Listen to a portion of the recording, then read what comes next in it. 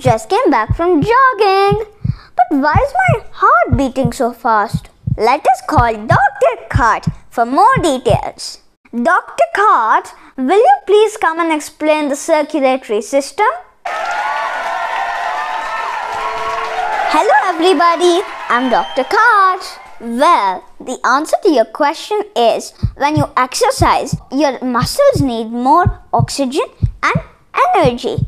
So, your heart starts beating faster. Though the average human heart beats about 70 to 80 times per minute, while exercising, it can increase up to 200 times per minute. Can you believe that? Our heart and blood vessels form the transport system of our body, where our veins and arteries act like the highways and the heart is the controller. The blood, or should I say RBCs, act like mini trucks which carry oxygen, nutrients, carbon dioxide and other waste materials from one place to another using these highways.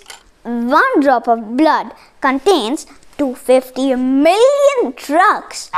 Oh, wait, I mean RBCs. Do you know how long the roads or the blood vessels of our body are? Well, if you put end to end, the blood vessels are about 100,000 kilometers or 60,000 miles long, enough to take us quarter of the distance to the moon or nearly 2.5 times around the earth.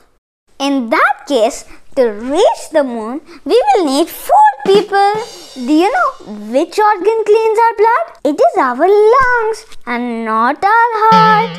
Yeah, our heart is a hollow involuntary muscle that contracts and relaxes and works like a pump.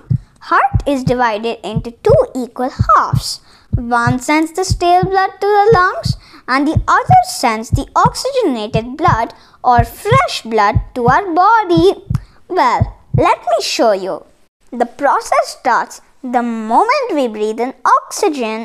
The oxygen molecules go to the lungs where they get attached to the red blood cells, which then go to the left side of the heart through the pulmonary vein. The left side of the heart gives a big push and squirts out this oxygenated blood to initiate the delivery process. The arteries carry this blood to different parts of our body.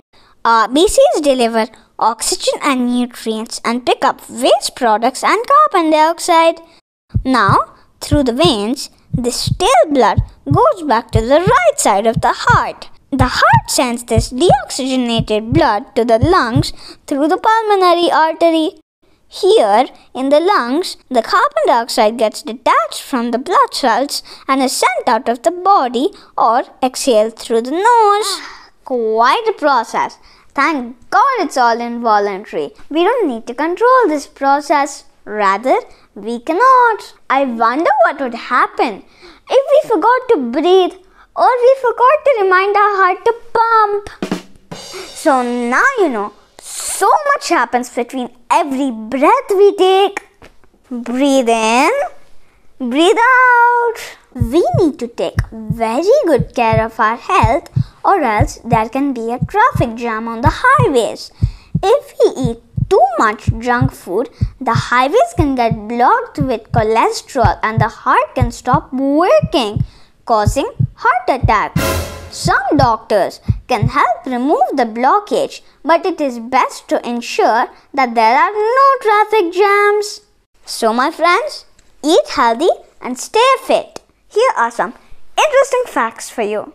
Blood is not always red. Some animals like octopuses and lobsters have blue blood. Isn't that amazing?